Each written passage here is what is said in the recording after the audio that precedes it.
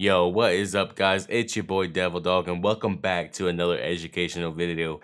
And today we're going to be covering OBS Stream Elements, Stream Elements OBS more, specifically. If you guys, were using Streamlabs before, and trying to figure out how to set up OBS for your stream instead of using Streamlabs or any other software device that you're trying to switch out of to switch to OBS, well, I'm here to tell you how to do that today, guys. Let's get into it, baby. Yeah. So obviously the first thing you need to do if you're trying to mess with OBS is go to this website called streamelements.com/obs.live, and there's an option on the bottom of the screen that says download. You click download. Then obviously you go through the typical wizard of installing your actual OBS. And see, you can already see it. I already have like OBS and installed, but it's just a live add-on. I'm just gonna go ahead and install that. Close programs and resume setup. I'm just gonna cancel that for now. And the reason why I'm canceling that is because I already have OBS downloaded, so there's no point for me to even go through all this BS again to download it. But anyway, next thing you want to do is obviously you want to open up your OBS. So let me minimize this, drag OBS over here. So it's going to get really weird looking here in a minute. And the screen, you can see that I already have, sources and scenes set up and stuff like that. So it's pretty simple setup. All right, so obviously when you open up OBS, here's the top. It's like file, we go to settings here, and this is all your stream settings. Okay, so when you're setting up your thing, make sure you have it set on Twitch. If you're streaming on Twitch server, I just leave it on auto recommended. Doesn't even matter, just do whatever. Disconnect account if you want to get rid of your account or whatever. That's what that is. But it automatically will sign you into your Twitch once you get go through OBS and stuff like that. It automatically sets you up on that. So it's pretty easy, self-explanatory. It's a log in, log out thing, just like Streamlabs OBS. It's like I said, it's really easy to set up and get going, guys. So that's your stream part, and like I said, it should automatically do it for you. No problem at all. It automatically requires you to sign into your Twitch, just like everything else. When you're trying to connect it to your Twitch account, it's automatically going to get connected. You know what I mean? So it's pretty dope. The output, it's pretty self-explanatory. Okay, the bit rate, depending on your PC, it doesn't really matter how badass your PC is. Twitch will only let you use 6,000, whatever this is, bit rate, 6,000 bit rate. I have mine at 5,000 just so I can, not go crazy on my PC or whatever. But that's the recommended, is about 6,000 is the highest that Twitch will even allow you to stream on. So you can't go higher. Don't even worry about it. Whatever. Audio bit rate is all pretty much the same. The encoder I use is the NVIC, which is basically your graphics card. So you want to have the streaming go through your graphics card. It's just like it lowers the amount of CPU it uses. And when it comes to recording, you set it up however you think you want to set it up. Right now I have it high quality, medium. I can't change any settings now because I'm actively recording right now, but it's high quality, medium file size. MP4 obviously is what you want, and software, and it's like low CPU. Use the CPU for the recording. Don't ask me why. It just works. It just works out for my PC. All right, so audio is it's one thing that people don't really understand, but desktop audio should probably be your headset, which I have mine set to my headset, and then have all these different mic auxiliaries, but I have only just my microphone set up through my mic auxiliary meters. I don't mess with any of this other stuff. I don't mess with hotkeys. The only important thing to mess with is right here, your global audio devices. Do not set up a source as your audio device. You set up your audio devices here in the global audio devices under audio and the settings. Best advice I can ever give you for audio, by the way. Just do it, please. Just do it. All right. Video settings, that's whatever you're doing, whatever you're working on. Because sometimes if I'm making a Let's Play video, I'll set the base canvas resolution to 3840 by 1080. But for the most part, just keep it to 1920 by 1080 for both. I can't change it obviously right now because I'm currently recording. Hotkeys, don't mess with them. Advanced, I don't really mess with that.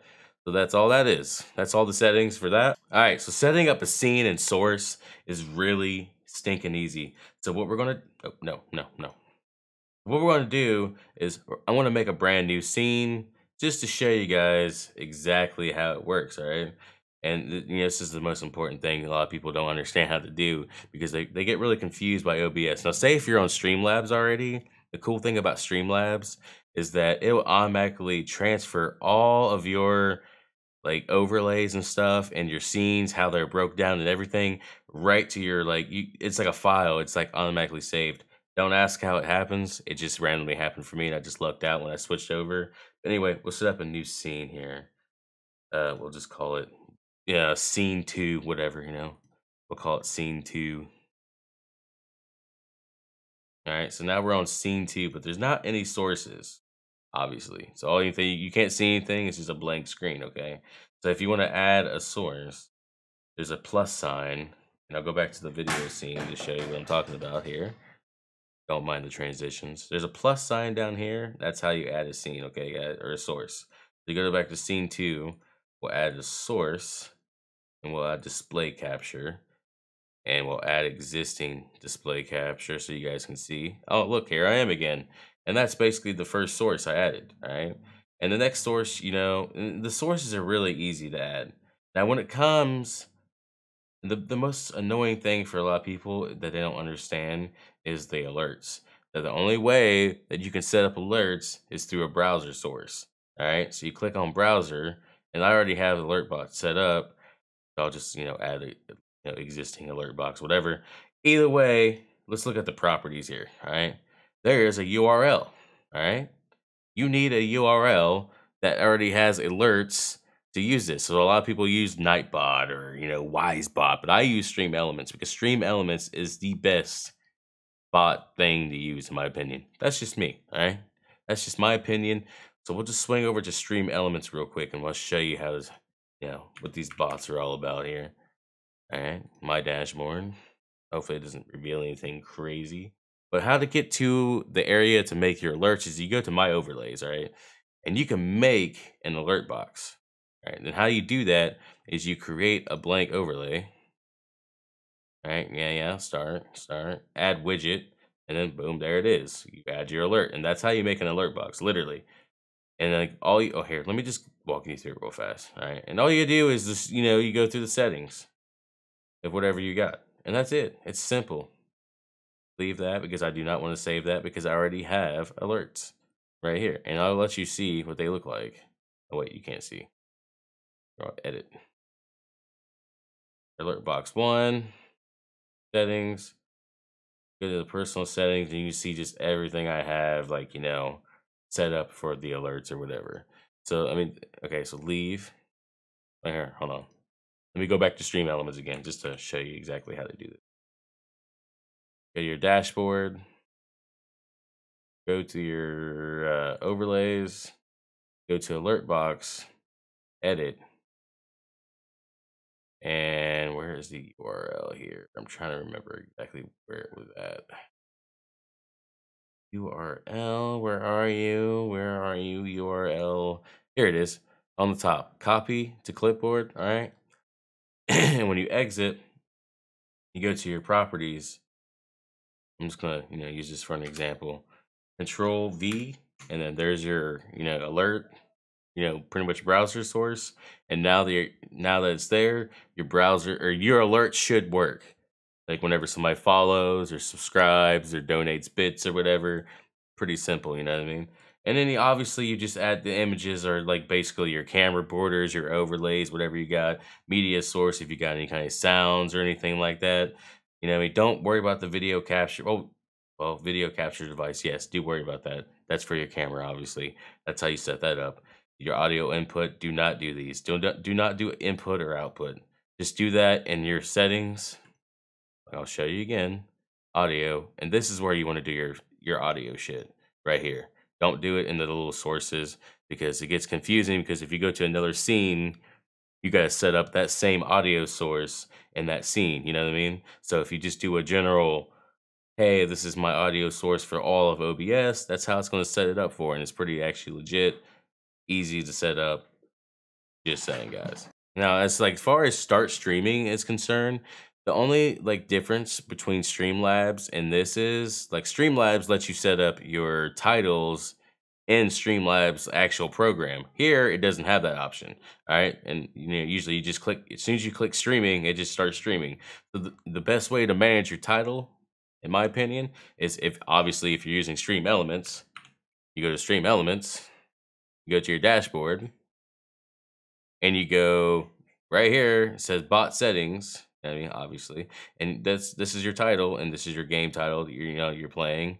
I don't really know about the freaking tags. I don't think those. I think they automatically add the tags in there, but yeah, that's all you have to do. Now, to activate the actual bot of Stream Elements into your stream on Twitch, obviously you have to go into the Twitch settings and set up that as a moderator, which I won't show you, but you already know how to do that. If you guys already had Streamlabs or whatever set up through Twitch, you go through Twitch and /mod Stream Elements, obviously, boom, there it is. And that's basically it. That's all you have to do to set up Streamlabs or Stream Elements and OBS together.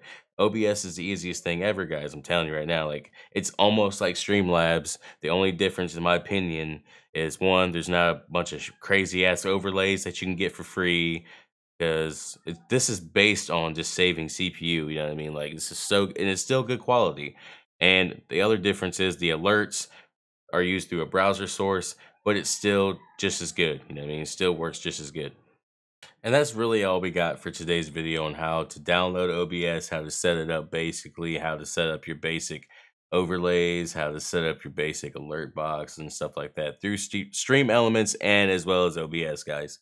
So hopefully this video helps a lot, guys, and I really appreciate you guys for taking the time out of your day to even check it out. It really means a lot to me, guys. If you do like this content, please smash the like button.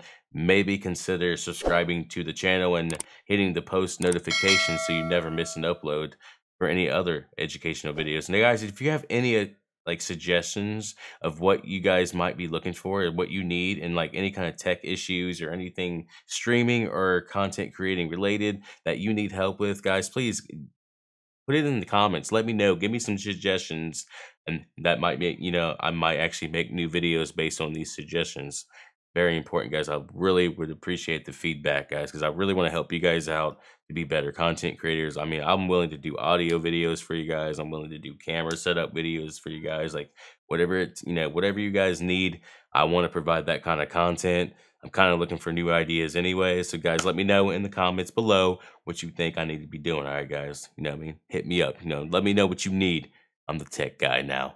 I'm going to be helping you out. Devil Dog is going to help you out. All right, guys. Thank you so much for watching. And also, guys, I do stream on Twitch every Monday, Wednesday, and Friday at 9 a.m. Eastern Standard Time. I'm a variety streamer, but I have a great time. I love my community. We always have a great time. It's always fun.